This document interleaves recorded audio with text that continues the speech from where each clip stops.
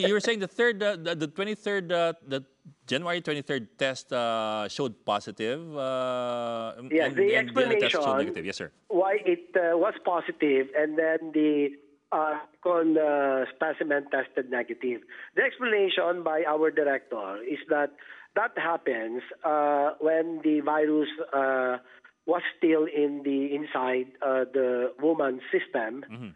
But clinically, kasi, the signs and symptoms of the lady suggested mild infection, which is not inconsistent with the 80% of cases in China were observed to be mild.